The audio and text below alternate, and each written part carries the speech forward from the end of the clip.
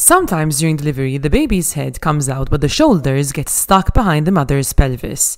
This can stop the baby from getting enough oxygen. This is called shoulder dystocia. HELPERR is a useful mnemonic to manage this obstetric emergency.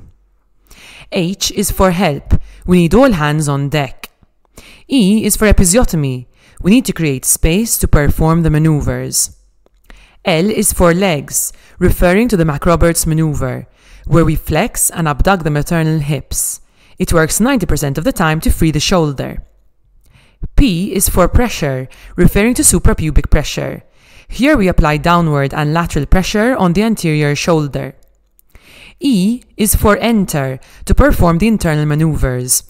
You can apply pressure in front or behind the anterior and or posterior shoulder. Anyway, you can get your fingers in and try to turn the baby. R is for remove the posterior arm. Here we grab the baby's wrist and try to gently sweep it out.